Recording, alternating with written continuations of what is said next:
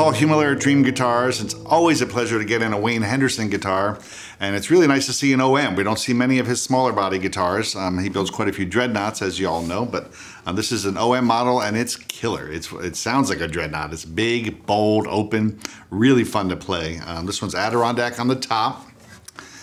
It's got the beautiful little diamonds and squares inlays, and it's got a killer Brazilian rosewood backs. Some really nice dark old Brazilian. This is good stuff here and really adds to the voice. And it's also got a Brazilian overlay on the peg head with the beautiful Henderson headstock shape and some vintage tuners on it as well. So it really has a nice vibe to it, but it's a 2006 model, so it plays like a brand new guitar. It plays beautiful, it intonates really well.